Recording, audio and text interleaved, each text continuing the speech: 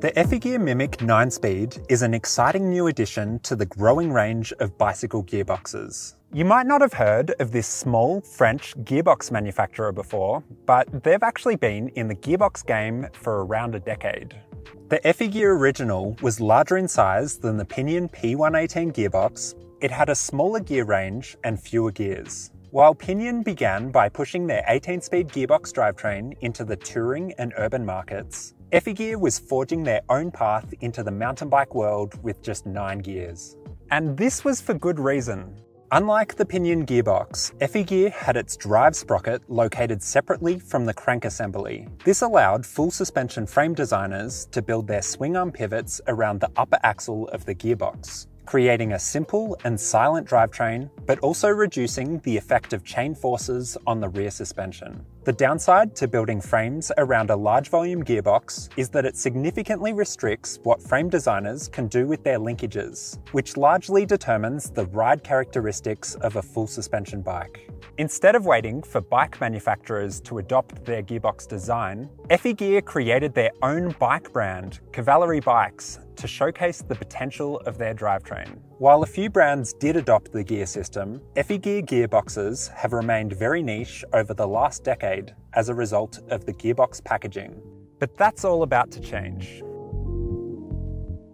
The Effigear Mimic uses a much more compact design than the original, which provides more flexibility when it comes to frame design. You'll find 9 gears inside the gearbox, with the equivalent range of a 1x drivetrain using an 11 to 50 tooth cassette. As the output sprocket has been moved to the crank assembly, the weight has also been reduced by 15% compared to the original design, making it competitive with Pinion's 9-speed gearbox.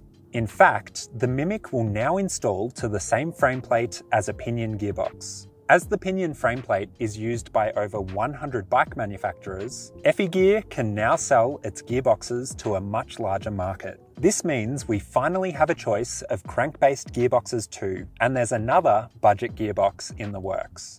Before we dive into the defining features of the Effigear Mimic, let's discuss why gearboxes are a fantastic drivetrain for some bikes. Number 1, there's much less maintenance. Gearboxes don't ever need to be adjusted, and there are just 2 sprockets to clean. The gears themselves are sealed away and impervious to the mud, grit, snow, and sand. All you need to do is periodically drain the oil and fill it back up.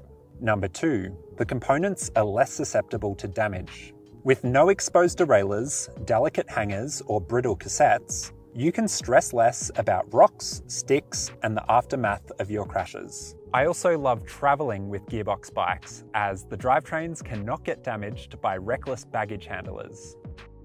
Number 3, there are fewer wear items. The gearbox is designed to last 100,000 kilometers, and the external chain and cog wear at a significantly reduced rate compared to a derailleur system. If you're into gearboxes and bike travel, make sure to check out my bicycle buyer's guides. I'm excited to announce that the 2022 update will include almost all gearbox bikes for you to compare. You can find a link to my books in the description below. Number 4, the straight chainline. The chainline on an Effigear drivetrain is perfectly straight, resulting in less chain wear. This equates to a longer chain life. Expect more than 10,000 kilometers. Number 5, it's belt drive compatible. Belt drivetrains can last more than 30,000 kilometers. They're also silent, lightweight, and require very little cleaning and lubrication. Number 6, there are instant gear changes. You can make gear changes without pedaling, and you can even shift up to the harder gears at maximum power. You will need to back off on your power for a fraction of a second when shifting down though. Number 7, there's less unsprung mass at the rear wheel. On full suspension bikes, the rear swing arm can respond quicker to ground forces when there is less weight at the rear wheel, offering better small bump sensitivity. And number 8, the stronger rear wheel. As the hub doesn't need to accommodate for a cassette, the flanges can be spaced wider, which results in extra wheel strength and durability thanks to the larger bracing angles and more even tension across the spokes. Okay, now that I've got you stoked on gearboxes, let's discuss the features unique to the Effigear Mimic. Gear steps are the percentage difference in gear ratio when you change your gears. A bike with smaller gear steps is particularly nice at higher speeds, as you can better fine-tune your gear ratios to achieve the cadence or crank revolutions per minute that you're most comfortable riding.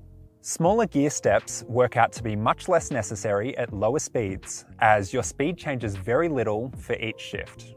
To squeeze the most out of any gear range, a drivetrain ideally starts with big gear steps in the easiest gears and ends with small gear steps in the harder gears. This is exactly how derailleur drivetrain manufacturers design their cassettes. Currently, top-tier gearboxes like Pinion, Roll-Off or Kindone use uniform gear steps from the first gear to the last. In comparison, the Effigear uses variable steps that mimic a regular cassette. As you can see, the lower gears on the Effigear Mimic have bigger gear steps, while the higher gears use smaller gear steps. This is not dissimilar to the Box Components Prime 9 cassette.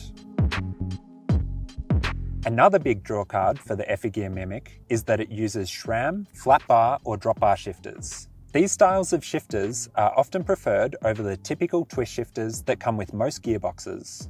You can upgrade a Pinion gearbox to trigger or drop bar shifters, but it's not cheap. Sync aftermarket shifters on a flat bar bike add €300 to the purchase price, and for a drop bar bike, expect to add €600. Effigear has said they're working on adapted Campagnolo shifters too, should you have a preference for Italian lever shapes.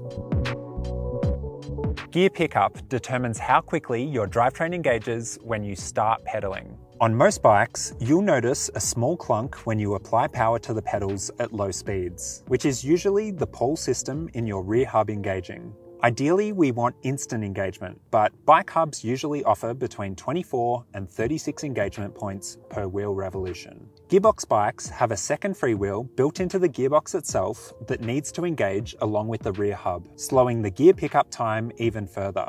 The number of engagements varies between gearboxes. Pinion gearboxes offer between 14 and 22 engagement points depending on the gear selected. So even with a high or instant engagement rear hub, there is still a noticeable delay at low speeds. In comparison, the Effigear Mimic gearbox has 48 engagement points in every gear, which means it'll engage just as quick as most bikes. An even faster way to engage the rear wheel is with the optional Effigear fixed gear rear hub. This results in the chain or belt constantly moving with your rear wheel, which could be an issue should a rock or stick jam in your sprockets. That said, Cavalieri bikes have been using fixed gear hubs for many years now, so perhaps it's not a problem in practice. Also note that a continuously spinning chain or belt will experience more wear. The Effigear and Pinion gearboxes match up pretty closely in terms of specs, but let's find out some of the key differences. The gear range and gear steps are bigger on the Pinion gearbox, so it will be better suited to steeper terrain or for e-bike use where you experience quicker acceleration. The distance between the pedals, or Q factor, is 11mm narrower on the Pinion gearbox, which might be preferred on a road, gravel or commuter build. You need to back off on the power when shifting up in gears 3 to 4 and 6 to 7 with the Pinion gearbox. In comparison, the Effigear will upshift under a full load in all gears. The Pinion gearbox requires less frequent oil changes. The warranty is 3 years less on the Pinion. That said, Pinion have also had their gearbox in production for 5 years now, which will have ironed out most issues. When I add all of the components required to complete a gearbox drivetrain, the Effigear Mimic is a touch cheaper than the Pinion C1.9 and is slightly more expensive than the new Kindone VII, but they're all in the same price ballpark. Like all other gearboxes, the Mimic will transfer less of your pedal power to the rear wheel than a derailleur drivetrain in perfect riding conditions. This is simply because there are 2 sets of cogs that are always meshing inside the gearbox, as well as oil moving between them. But the type of riding conditions is key here.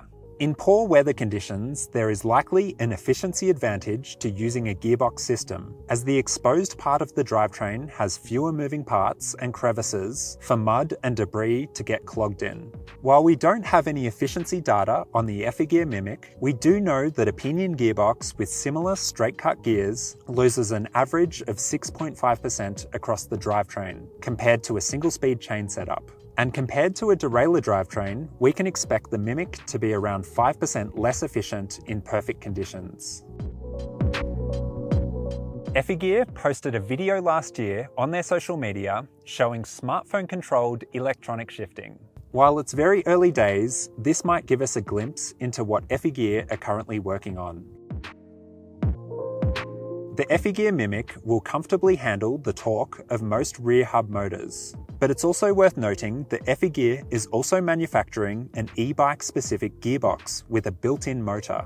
Interestingly, the Valeo Smart e-bike system uses 7-speed gearing with automatic gear changes, which will be perfect for urban use, but might not be ideal for off-road use. This really depends on the software. That said, for mountain bikers, there will be 2 buttons you can use to shift manually. A cool thing is that the Smart e-bike system will reduce motor torque when shifting, which allows you to downshift under a full load too. Expect to see the Valeo gearboxes on e-bikes early next year. I'm very excited to see a new gearbox on the market.